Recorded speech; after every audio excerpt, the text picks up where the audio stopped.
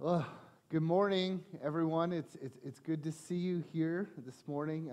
We will just right off the top want to thank Brett and Dylan for holding down the fort. We've been away tracking across the United States, and thank you for your prayers. It's been a really, really good time away from my family, and we're back and ramping up and getting ready for our new ministry year. But one thing that's just come to my mind as I've been, spending some time in the Word, spending some time away, is that we put our hope in a lot of places that we shouldn't put our hope in. And so the question I'm going to ask you before we even get started here this morning is, where's your hope?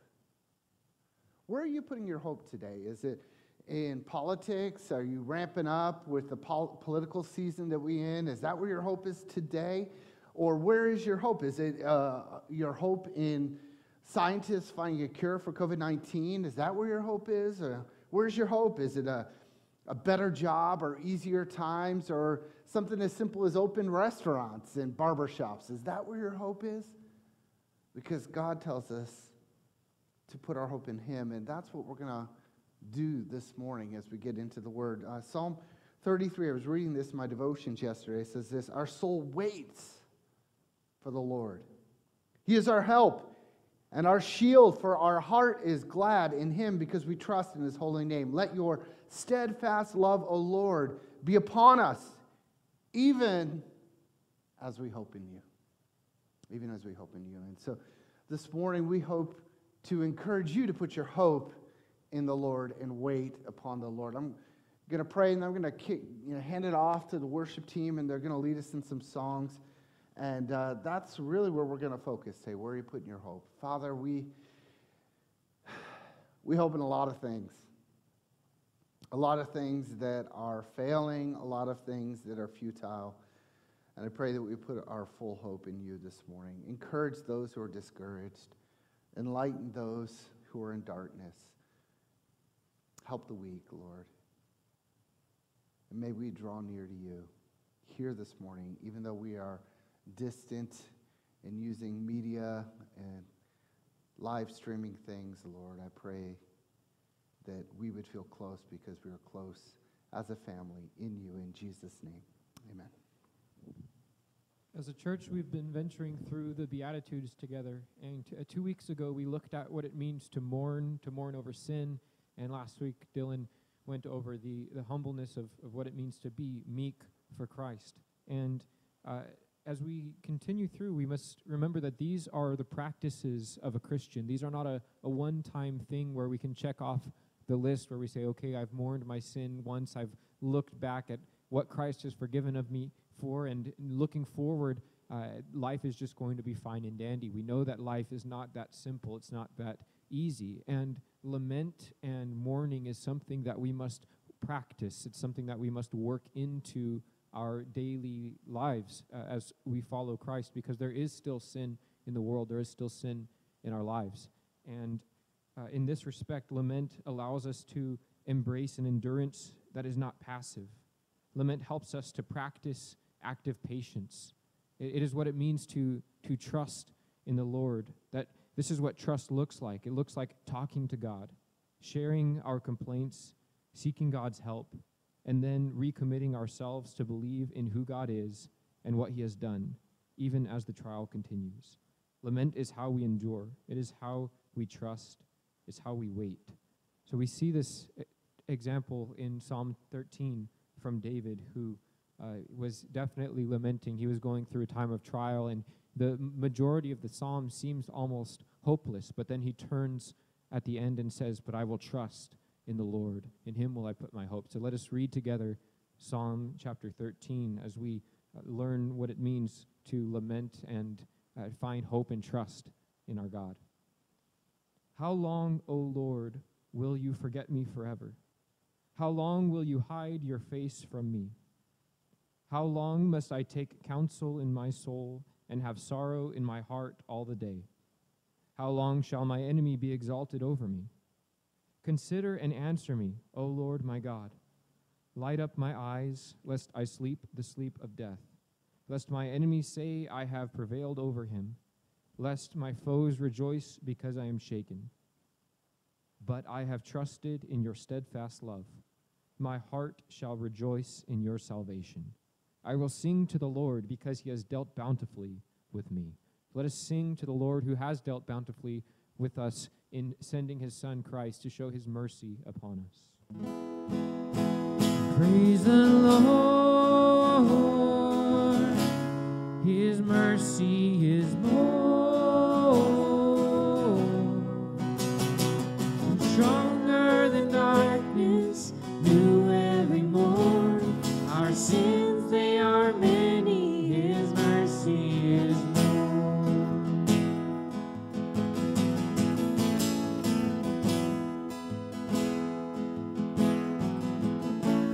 What love could remember, no wrongs we have done. Omniscient, all-knowing, he counts not their sum. Thrown into a sea without bottom or shore. Our sins, they are many, his mercy is more. Praise the Lord, his mercy is more, stronger than darkness, new every morn. Our sins, they are many, his mercy is more.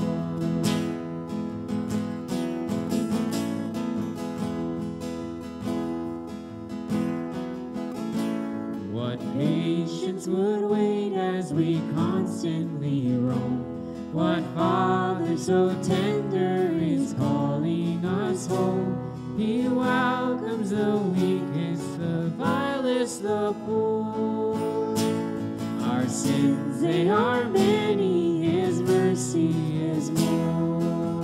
Praise the Lord, his mercy is more, stronger than darkness, new every morn. Our sins, they are many, his mercy is more.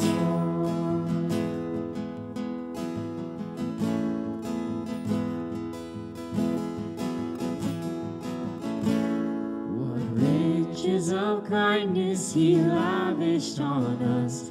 His blood was the payment, his life was the cost. We stood neath the debt we could never afford. Our sins, they are many, his mercy is more. Praise the Lord, his mercy is more,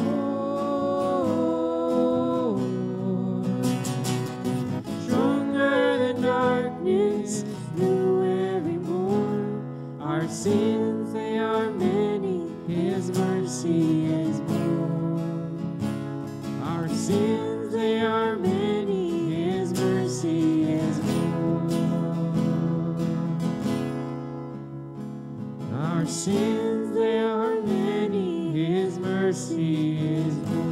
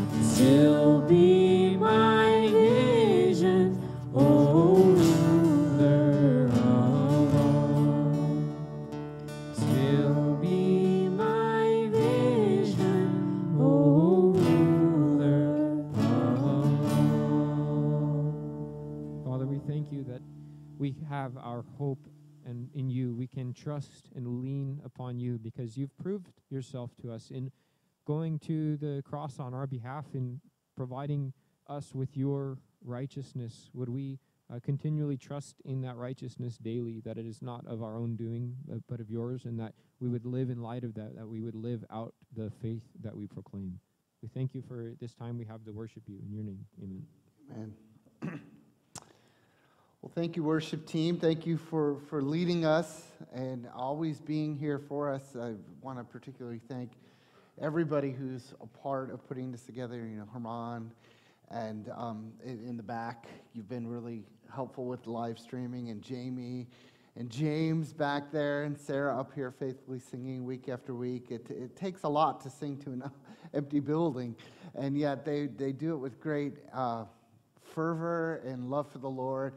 I'm just so grateful for the team that God's kind of assembled here, and we're grateful for you all.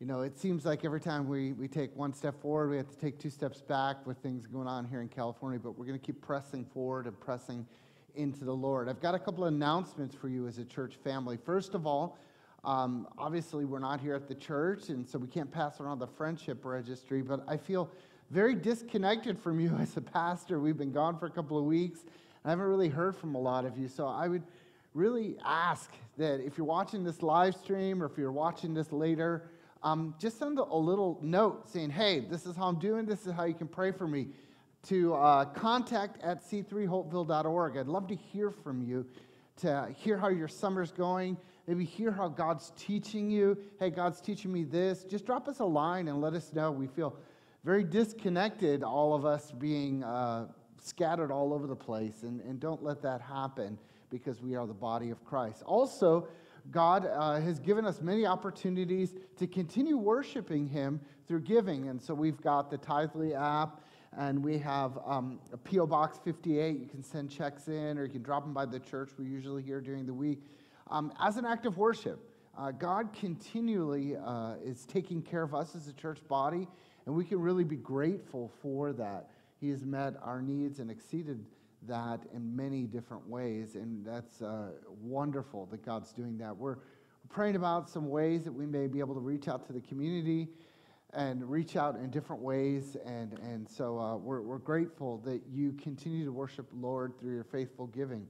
Also, our youth, they're meeting in smaller groups here on Wednesday nights. Middle school starts at 6, high school's at 7:30. We feel like in this time of isolation, especially for our students and children, it's really, really, really, really important that they have some connection. And Dylan's told me that it's been going pretty well. We've had some folks they hadn't seen for a long time showing up, and so we're really excited about this. Middle school at 6 p.m., high school at 7:30 p.m., and there will be pizza served, so if that's the incentive it takes for you to come on down. We'd love to see you this summer, get you out of the heat, get around the Word of God, and grow together. That will be a great time for your students. And parents, make sure your kids are here.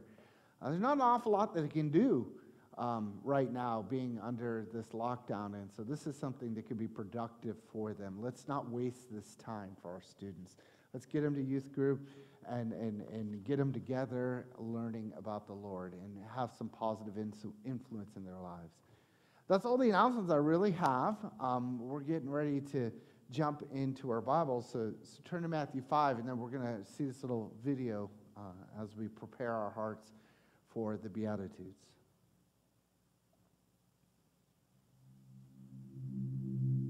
And he opened his mouth and taught them, saying, Blessed are the poor in spirit, for theirs is the kingdom of heaven. Blessed are those who mourn, for they shall be comforted. Blessed are the meek, for they shall inherit the earth. Blessed are those who hunger and thirst for righteousness, for they shall be satisfied. Blessed are the merciful, for they shall receive mercy. Blessed are the pure in heart, for they shall see God.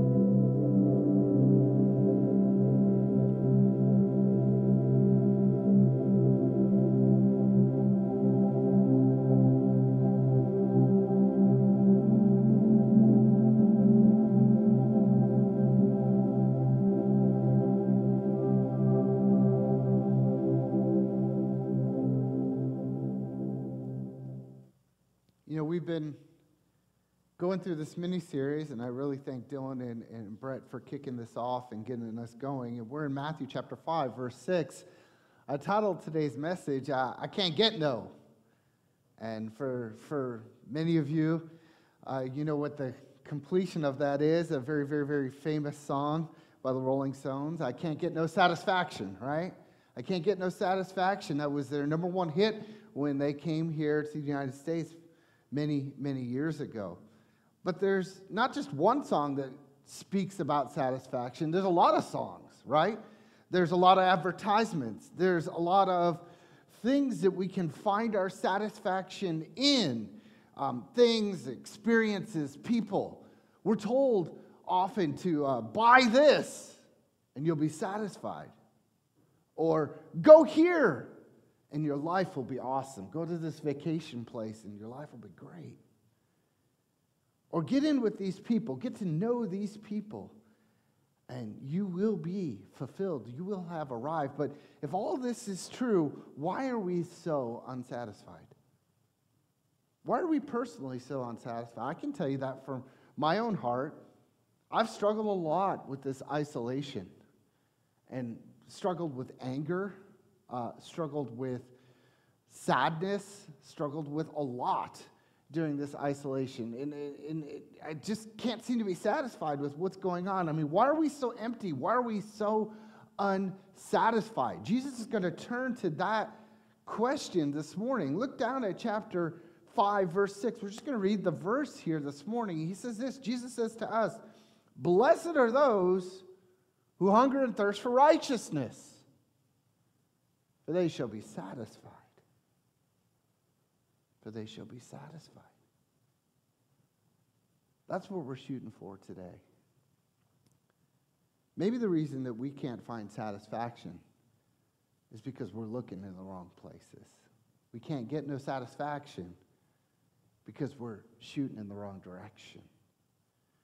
I didn't have a slide for this week, but maybe jot this down because this is really where we're going here today. Our big idea is this: where you seek your satisfaction from will determine your life's direction.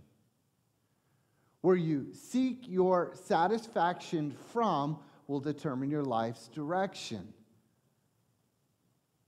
Or in another way, you are what you eat. You are what you long for. That's what Jesus is telling us here in the scripture. I don't know if you were aware of it this week, but one of the great heroes of the modern day faith passed away. J.I. Packer passed away at 93 this week. A wonderful man of God. If you've never read a book by J.I. Packer, go to Amazon right now and Google the words on Amazon, Knowing God, and buy Knowing God. Influential, probably one of the top 10 most influential books in my entire life about knowing God.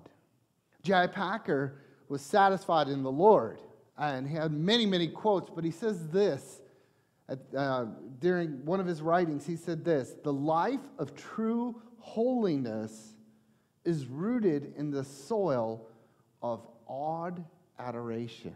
It's when we adore God that our lives are changed. And that's exactly what we're going to look at here this morning.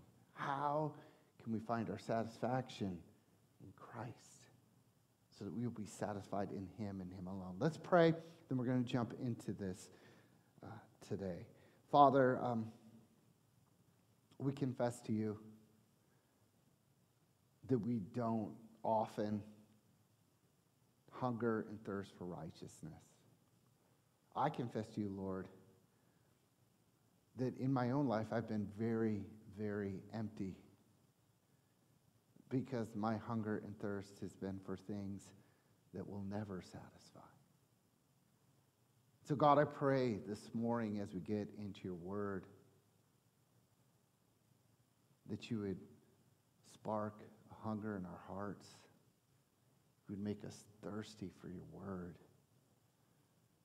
so that we would come from this place here this morning and be satisfied in you.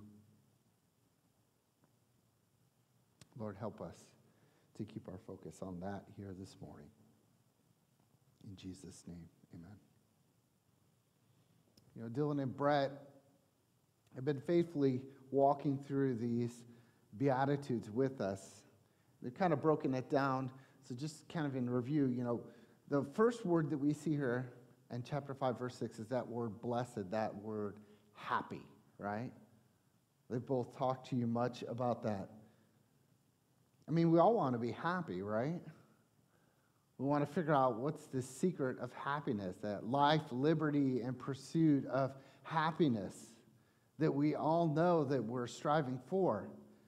But this is a countercultural way of speaking. This sermon is against the way that we would normally go. And so Jesus says this: if you want to be happy, you need to be poor in spirit. If you want to be happy, you need to mourn. If you want to be happy, you got to be meek. And we're left feeling like, that doesn't seem right. And then he throws this in verse 6. He says, blessed are those who hunger and thirst for righteousness. Those words, hunger and thirst, would be very, very familiar to people of ancient times. In ancient times, they didn't have refrigerators or pantries where you just walked over and you opened it and it was full of food. Food was scarce, and there were times of famine and times of drought that they would often go through. So this aspect of being hungry and thirsty is a real problem for people of ancient times, and it's even a real problem today in the world around us. Not very often here in the United States, but all around the world, there are many places that suffer from hunger and famine. I mean, there's malnutrition and dehydration. We suffer from a different type of a problem. Of unhealthy eating really affects a lot of us. But Jesus is saying this: blessed are the people who hunger and thirst for righteousness. And it's not just a one-time hunger.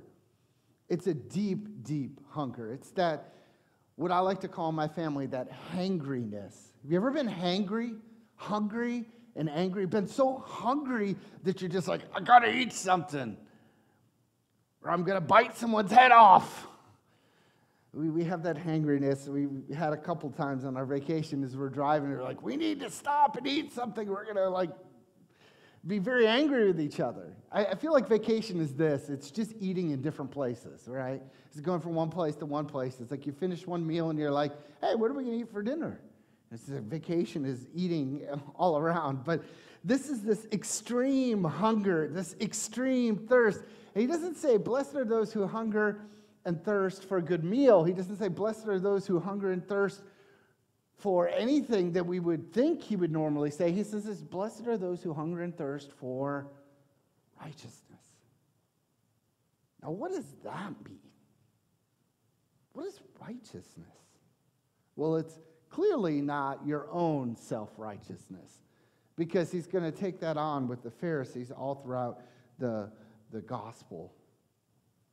It's not about your intellect, it's not about your righteousness, but what does it mean to hunger and thirst for righteousness?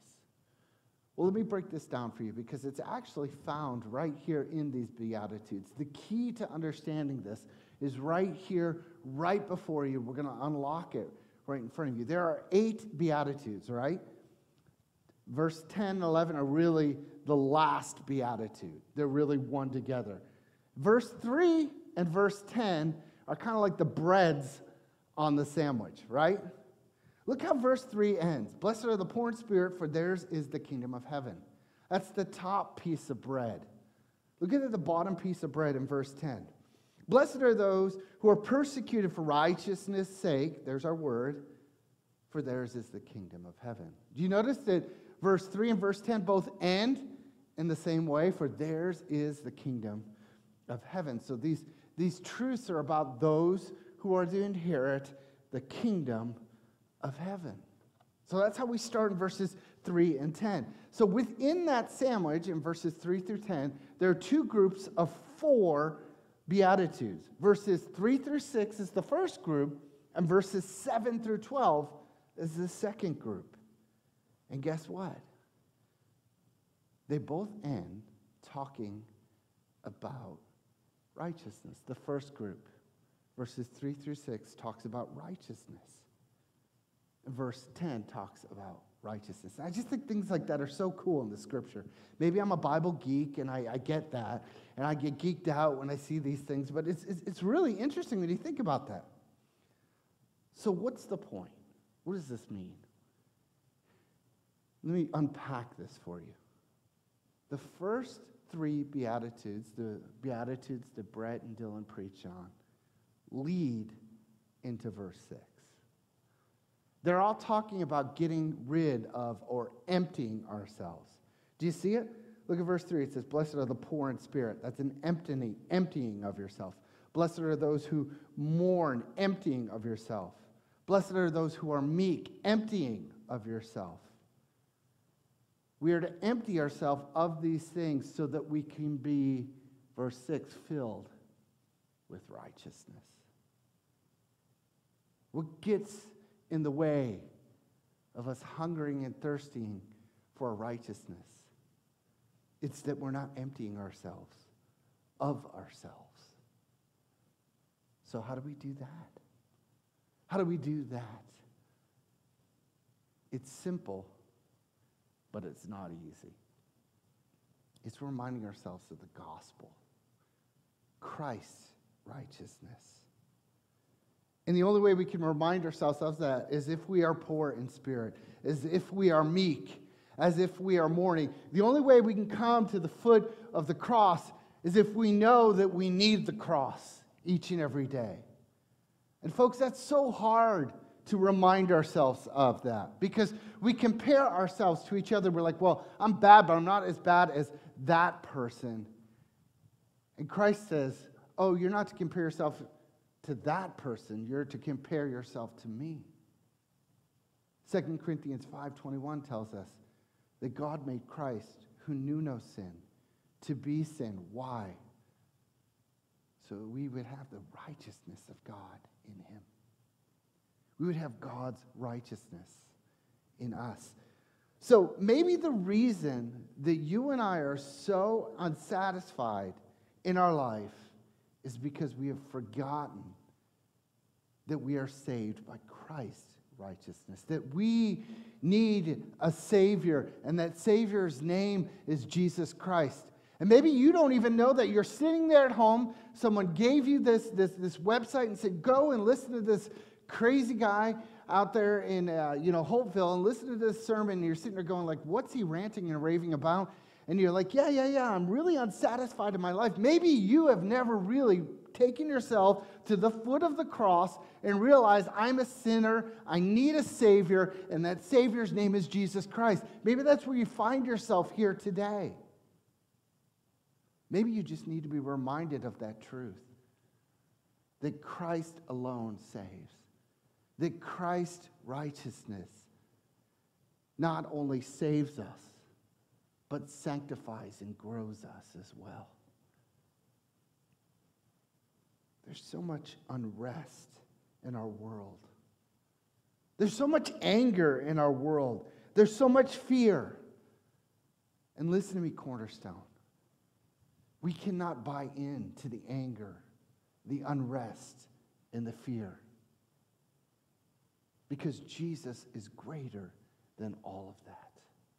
Maybe the reason that you're sitting at home here today and you're unsatisfied in your marriage, you're unsatisfied in your family, you're unsatisfied with your work situation, you're unsatisfied with the laws of the state of California. Maybe the reason that you're unsatisfied in all these ways is because you've forgotten the gospel and you've forgotten what you have been placed here for, which is to hunger and thirst for the righteousness of God so that you would find your satisfaction in him.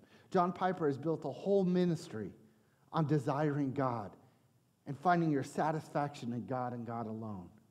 If you want to read a book on that, Desiring God or Don't Waste Your Life, great books by Piper, to talk about finding our satisfaction in God. And when we are filled with the righteousness of God, verses 7 through 11 are what's going to happen. And so this next half of the Beatitudes series, we're going to talk about what happens when we are filled with the righteousness of God. Let me give you a little preview. persecution comes when you're filled with the righteousness of God. It's not a peaceful, easy life, a peaceful, easy feeling. Persecution is promised to those who are filled with the righteousness of God. Jesus takes this on. Chapter 5, verse 20, he says this, "For I tell you, unless your righteousness exceeds that of the scribes and Pharisees, you'll never enter the kingdom of heaven." What was he meaning by this? He was saying, unless you are more righteous than the most religious, self-righteous people on your own, you're not going to enter the kingdom of heaven. He wasn't saying the Pharisees were going to enter the kingdom of heaven because they were self-righteous, because they were the model of righteousness. The whole rest of this sermon is unpacking that untruth, that they were not righteous. But he says, unless you're even more righteous than them, and the thought would be like, how can I be more righteous than the most religious person that I know? And the answer is you can't. Christ has to do it for you. And so with all this in mind, Jesus attacks that one place, that dissatisfaction that we have in our heart, and said there's a reason for that. Because you were looking to find something in this world that this world was never designed to give you. St. Augustine, many, many years ago, wrote this. He said, "Thou hast made us for thyself, God, and our hearts are restless till we find our rest in thee." Do you get that? That restlessness that God has put in your heart is God-given. Not so that you would go and wander the world and look for that experience. Not so that you would work hard at your job to get just enough money in your 401k to watch it all go down the drain in 2 weeks, because of a downturn in the economy. He put that restlessness in your heart so that you would find your rest, not in this world, but in Him.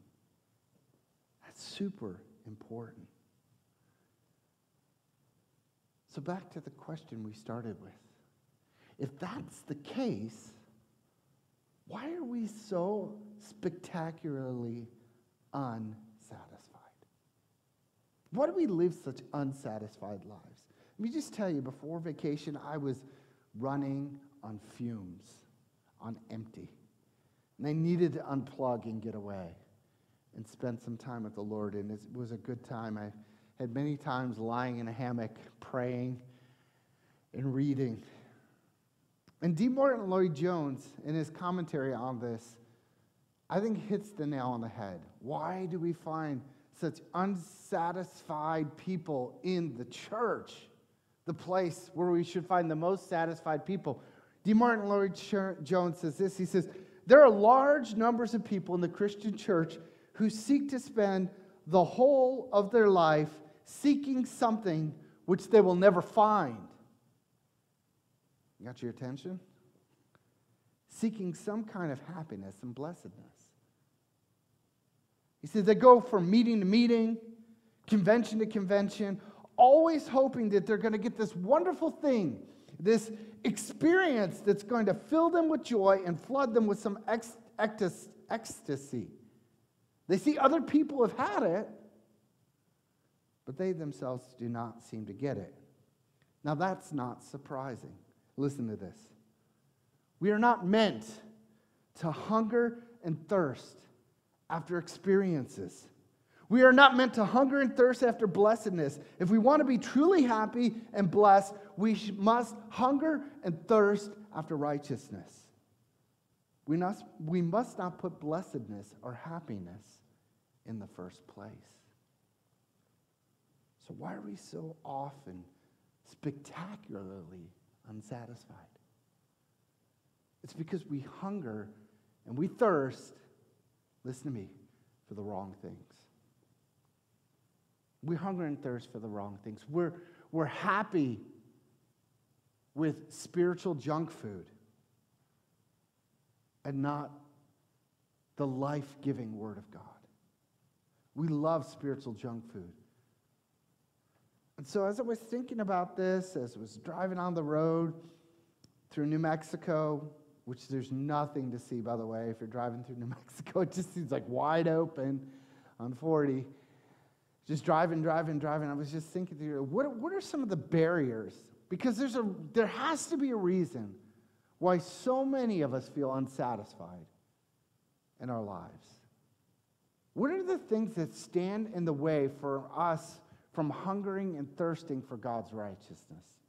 I came up with 5, and I probably could have come up with 500 if I really, really thought about it. So these are kind of like categorized around there. Here are 5 barriers to having the right hunger and thirsting for righteousness. Or if you want to title it a different way, 5 substitutes. 5 substitutes, things that we often hunger and thirst for rather than God's righteousness. The first one is really easy to figure this one out. It's this: money. You're like, oh yeah, I get that. I mean, think about it. Jesus speaks more about money than he does heaven and hell in the Gospels. He speaks more directly to the issue of money. In 1 Timothy, Paul warns young Timothy. He says this in 1 Timothy 6:10, for the love of money, listen to this, not money, but the love of money is the root of all kinds of evil. He's saying the love of money is the basis for all sorts of evil.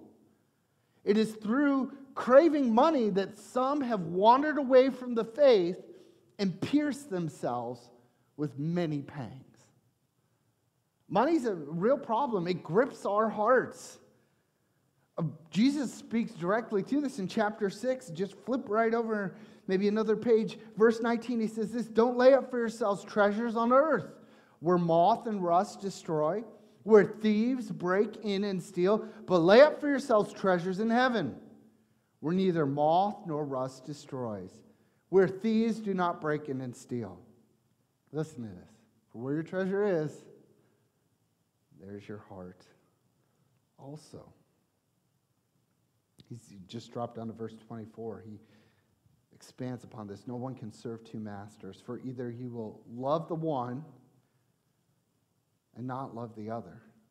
He'll be devoted to the one and despise the other. He summarizes his teaching with this: you cannot serve God and money. That's a pretty pointed statement.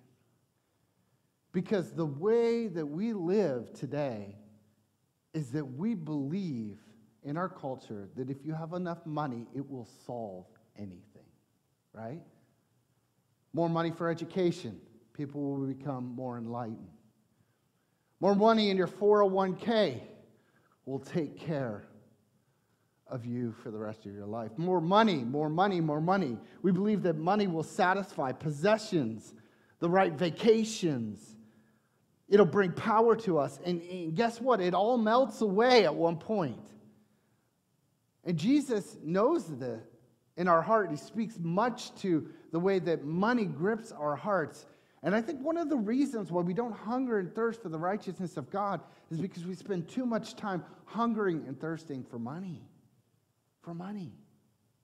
That's one barrier. Huge barrier. In our consumeristic culture, you can see it everywhere. But here's another one. So I'm going to go from preaching to meddling right now. It's this: politics. You're like, ooh, he went there. Yeah, I went there. We're 100 days away from a presidential election, and everything is political now. Sports, advertising, everything is political.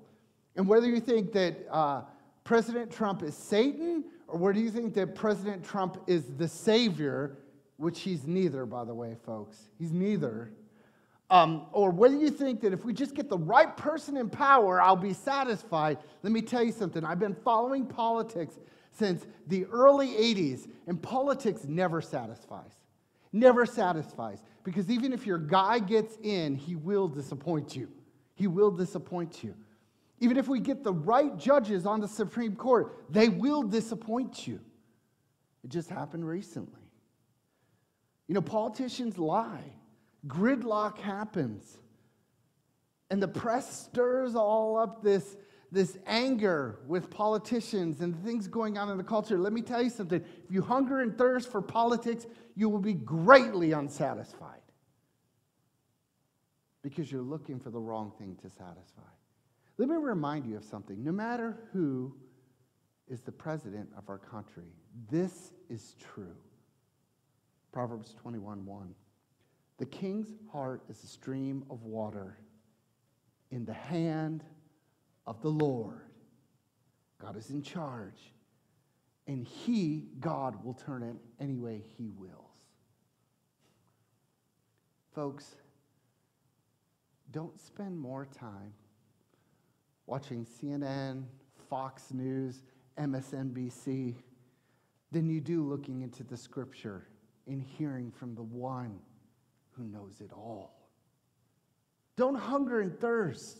Don't hunger and thirst for politics. Don't be more invested in politics than you are invested in Jesus.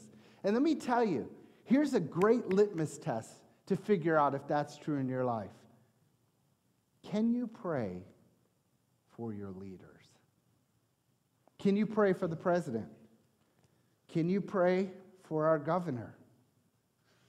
Because this is what we are called to do.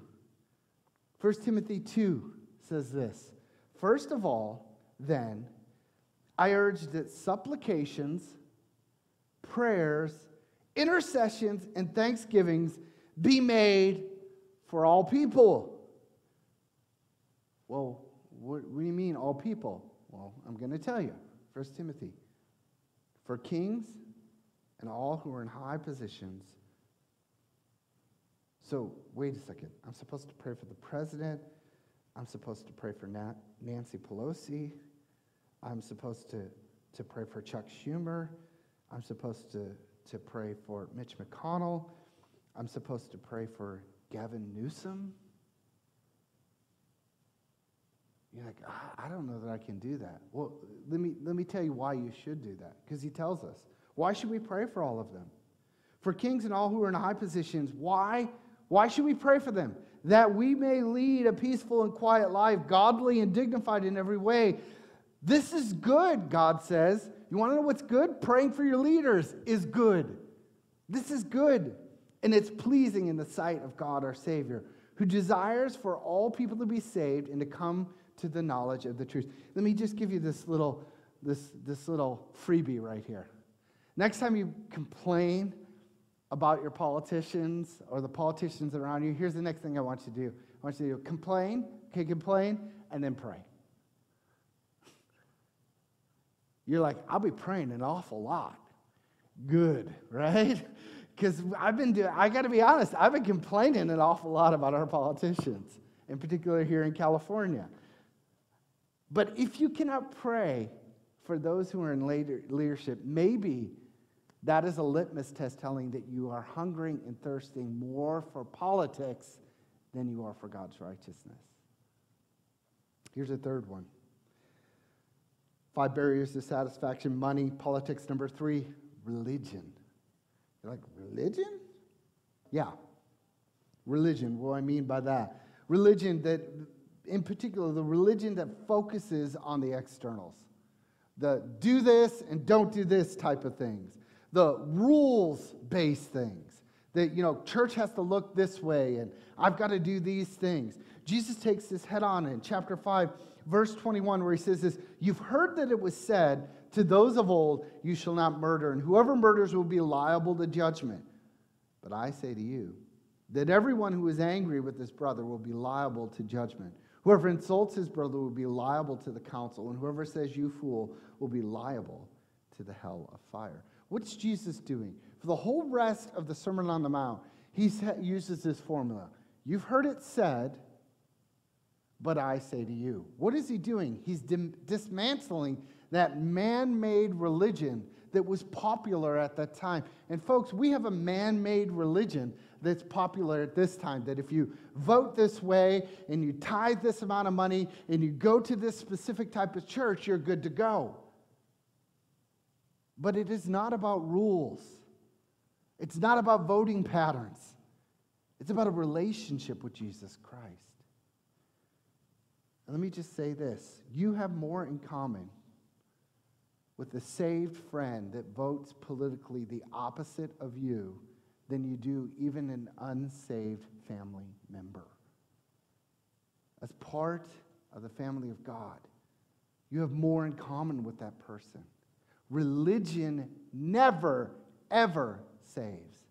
It's the relationship with the Lord Jesus Christ. Here's the fourth one. Fourth barrier to right hunger is this: comfort or security. Yeah, we've been exposed with this. Because previous to mid-March, I think everybody was like just trucking along. Things were going great. Seemed like, 2020 is going to be a great year. And then this virus from overseas started sprouting up, and we started hearing things about it, and then there were some closures. And I remember the day, it was a Wednesday, where it seemed like the wheels just fell off. And all these major sporting events started canceling. And I thought, whoa, that's billions of dollars in their pocket. Something must be going on. And a thing called COVID-19 crept into our consciousness. And it's still there every day. As a matter of fact, polling tells us that it's the number one issue in most people's lives right now is COVID-19. Just thinking about it, worrying about it. And what this has done, this little bitty virus, this microscopic virus, has exposed our hunger and our thirst for comfort or security. This false feeling that we have always been in control. And we are not in control, folks. You just say that with me at home. Just confess this with your family. I am not in control. Say it. Say it to your kids. Say it to the people around you. I'm not in control. And keep saying it. Keep saying it. I'm not in control, because you're not. We live in a dangerous, broken world that is full of injustice, sickness, and death. This is not a safe world. And Jesus knows that.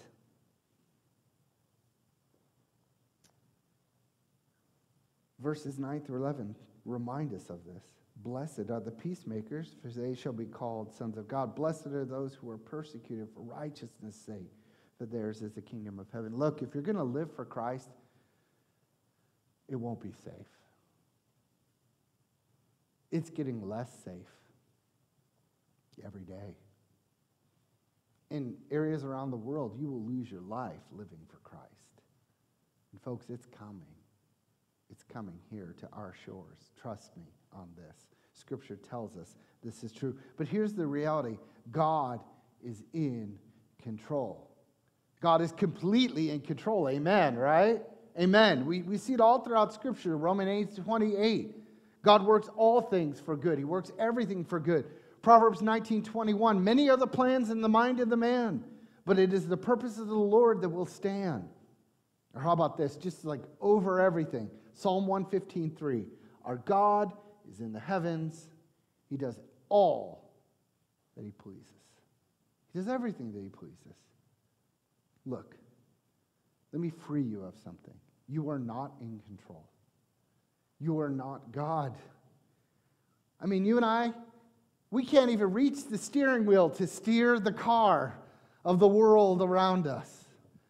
We couldn't do anything if we tried to be in control. We saw that in the book of Job, right?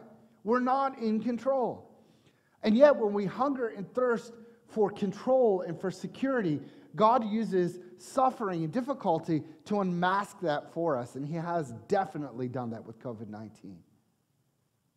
If your prayers are just about being secure and safe and COVID-free, direct those prayers to the Lord. And just say, God, just help me to realize I'm not in control. Your will be done. Not my will be done. Your will be done. But that's a barrier to hunger and thirst for it. Here's the fifth one. And this will take a little explaining, but it'll be short. It's this: ignorance. It's a barrier to hungering and thirsting for it. Well, what do you mean by ignorant? Like, nobody wants to be called ignorant. But we are ignorant of a lot of things that we are called to do in the Scripture. I see this so much when people take Scriptures and twist them out of context. And they say, well, God's calling us to do this. And I was like, That's not at all what that scripture says. It's out of ignorance that we often don't go to God for direction. We go to our neighbor. We go to the talk shows. We go to psychology and things like that, but we don't go to God. And so it's out of ignorance that we look to money and politics and religion and security. Ignorance feeds all these other things. How do we hunger and thirst for God's righteousness? We got to actually know God. And we got to know Him more and more each day. We got to know Him through prayer and through meditation and reading and listening to sermons and music and friends. We get to know Him through trials. We get to know Him as we grow more and more. And that's so, so important. But ignorance really kind of stands the way in a lot of these. I want you to take your Bible, just go back one chapter, chapter 4. Very, very familiar chapter when I read it to you. But I want you to see someone, the best person I can use as an example, Jesus Christ. Someone who actually hungers and thirsts for righteousness. And what does it look like? Listen to this. Chapter 4, verse 1. Jesus was led up by the Spirit into the wilderness to be tempted by the devil. So he was fasting for 40 days and 40 nights. And I love this. Matthew says this. He was hungry. This is kind of like, yeah, 40 days and 40 days. Yeah, he was hungry. If I could change this a little bit, he was hangry. He was definitely hangry at that point, right? He was hungry. The tempter came and said to him, "If you are the Son of God, command these stones to become loaves of bread." But he answered, "It is written, man shall not live by bread alone, but every word that comes from the mouth of God." So what's Satan go to first? His physical hunger, right? Well, just make these stones become bread. Jesus could have done that any time during the 40 days. He had the power to do that, but he said, no, I don't live by bread alone. So then the devil goes to a different hunger, a different thirst. Verse 5, then the devil took him to the holy city and set him on the pinnacle of the temple. And he said to him, "Well, if you are the Son of God, throw yourself down, for it's written, He will command His angels concerning you. And on their hands they will bear you up, lest you strike your foot against the stone." And Jesus said to him, "Again it is written, you shall not put the Lord your God to the test." Now notice something. Satan quotes Scripture out of context to Jesus. And Jesus just says, that's not what that means. Verse 8, again, the devil took him to a very high mountain and showed him all the kingdoms of the world and their glory. And he said to him, "All of these, I'll give you everything if you will fall down and worship me." He said, "I'll give you everything that you want if you just go not the path that God has for you, but my path." And then Jesus said to him, "Begone, Satan. For it is written, you shall worship the Lord your God, and Him only shall you serve." And then the devil left him, and behold, angels came and were ministering to him. What does it look to hunger and thirst for God's righteousness? It's to be so soaked with the Scripture that in any and all circumstances, you turn to God. No matter where life is good and life is difficult, no matter if you get to go on vacation or you're sheltered inside because of COVID-19, it's always looking to God, hungering and thirsting, drawing near to Him, that He will draw near to you. See, where you seek your satisfaction from will determine the direction of your life. And are you sitting at home here today unsatisfied? Are you angry? Are you fearful? Are you stirred up inside? Maybe the reason that all that unsatisfaction is in your heart is that you're looking for satisfaction in the wrong places. You're looking for satisfaction in temporary things, when God is calling you to satisfaction in Him and alone. Because His satisfaction, the satisfaction that you find in Christ, will satisfy forever. Forever. And you will be satisfied forever. The bread of life, the living water, will satisfy your hunger and your thirst. And that is what Jesus is trying to teach us here this morning. Are you listening? Are you listening? Find your satisfaction in the bread of life, in the living water, in him alone. Let's pray. I'm going to invite the worship team to come back up and kind of wrap this up and lead us in a song. God,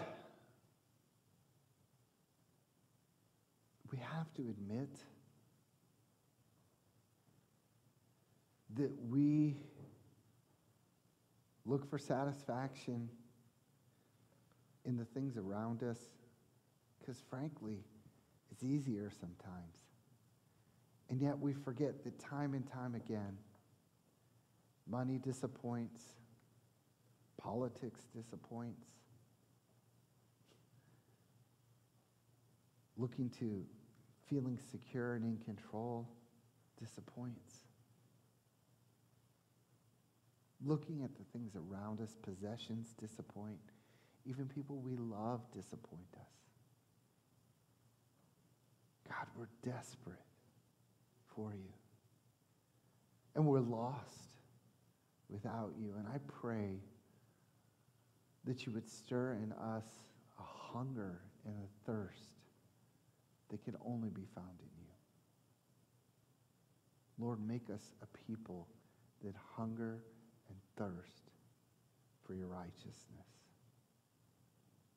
knowing that if we do that, we will be spectacularly satisfied. Thank you, Lord, for the bountiful blessings you shower upon us. May we turn those blessings to praises to you in Jesus' name. Amen.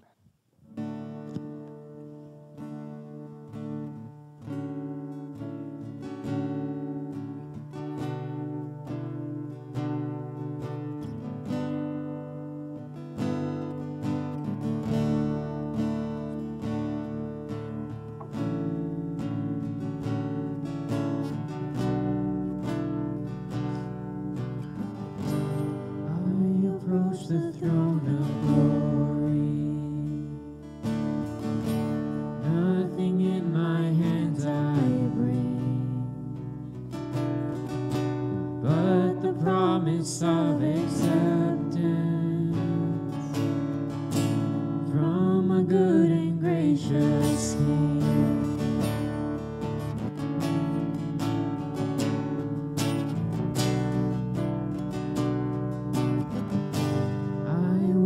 To you my burden, as you give to me your strength. Come and fill me with your spirit, as I sing to you this praise. You deserve the greater glory. Overcome, I lift my voice to the King in need of nothing. Empty-handed I rejoice. You deserve the greater glory. Overcome with joy I sing. By your love I am accepted. You're a good and gracious King.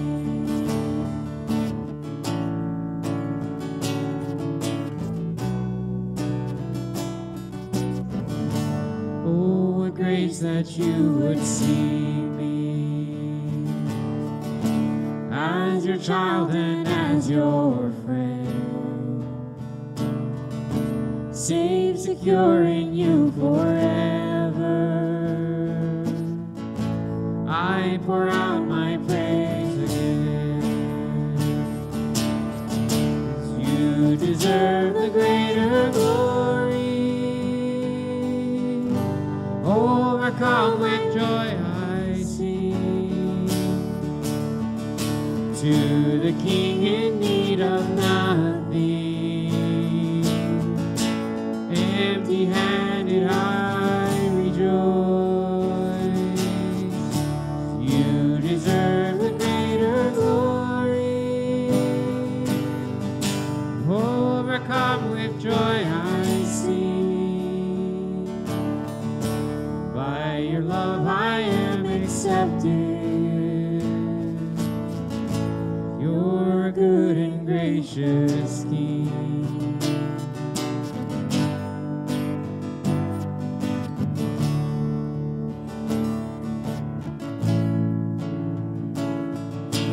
Holy, holy, Lord Almighty, good and gracious, good and gracious.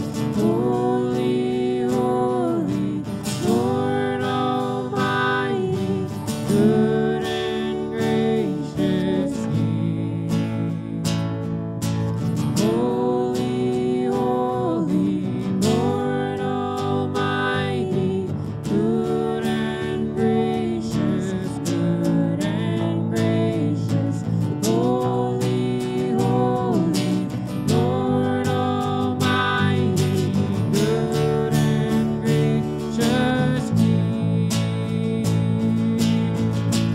You deserve the greater glory.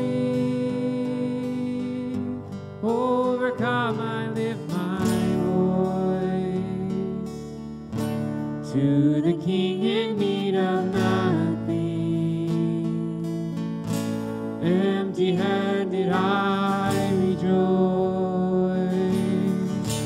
You deserve the greater glory. Overcome with joy I sing. By your love I am accepted. You're good and gracious King.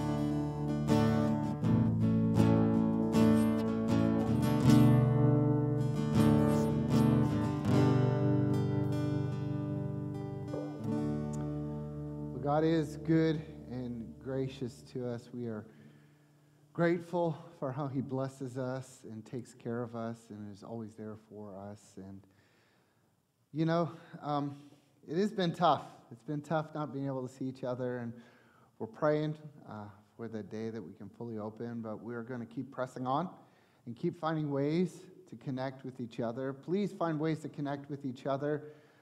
Think of those who you haven't heard from or seen in quite a while, and pick up the phone this week and call them. You know, that thing that we often text on is also used as a phone sometimes. We can do that. We can call and text each other and just connect with each other. There's just one thing that's just been kicking around in my mind, and I'm totally going to put Brett on the spot with this. Can you sing the doxology for us at the end? Can we sing it? I think we can. I knew he could do it. And I totally threw this out of left field, but as I was just standing over there and thinking through this, how we need to keep our focus on the Lord, because so often we focus on the things around us, and that's why we hunger and thirst for those things. And so Brett's going to lead us with this simple doxology. The doxology is focusing on the Lord. It's our benediction, and then we'll have some things afterwards on the live stream. I think there's a kids video and some other things that will start popping up on there now. But we're going to sing this doxology together. Just listen to these words if you don't know them. Most of us kind of know them from heart. Brett, go ahead and lead us in this. Praise God from whom all blessings flow. Praise him of creatures here below. Praise him above ye heavenly hosts. Praise Father, Son, and Holy Ghost. Amen. Such a fitting way to end our time together, right? Praise God, from whom all blessings flow. Praise him, all creatures here below. Praise him above the heavenly host, above the angels. Praise Father, Son, and Holy Ghost. It's been sung for many, many years all around the world. It's just a reminder that when we look for our satisfaction in Him, we will be truly satisfied. You are loved, Cornerstone. You're loved by God the Father in so many ways. You love us here at Cornerstone. Look forward to seeing you soon. Call, text, email. We'd love to hear from you. See you soon.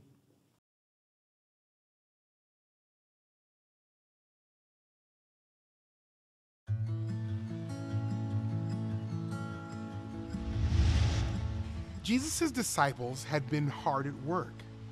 They had been healing people and teaching them.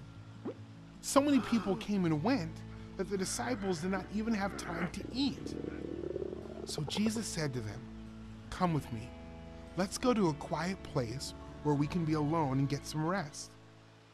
Jesus and his disciples got into a boat to cross the Sea of Galilee, but many people saw them leaving. The people traveled by foot, and they ran ahead of Jesus.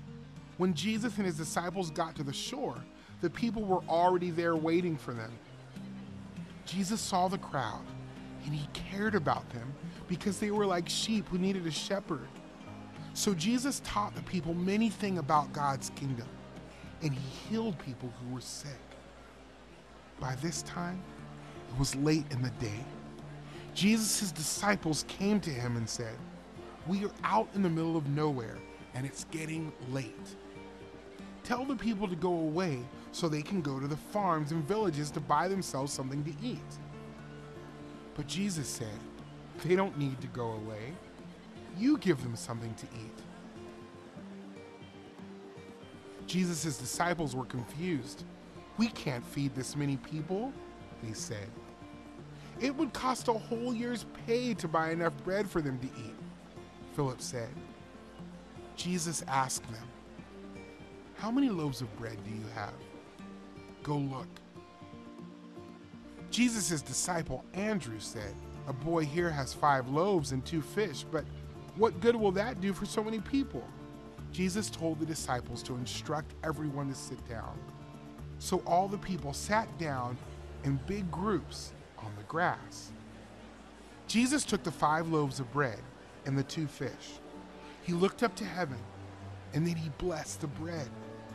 He broke it into pieces and gave it to the disciples. He also divided up the fish. The disciples passed out the food to the people, and everyone ate until they were full. Then Jesus told the disciples to collect any leftover food.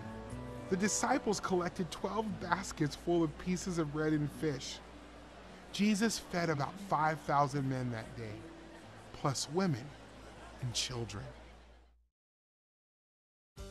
By feeding the 5,000, Jesus provided for the physical needs of the crowd.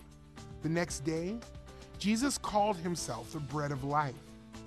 Only Jesus is able to satisfy your souls forever by providing forgiveness, friendship with God, and eternal life.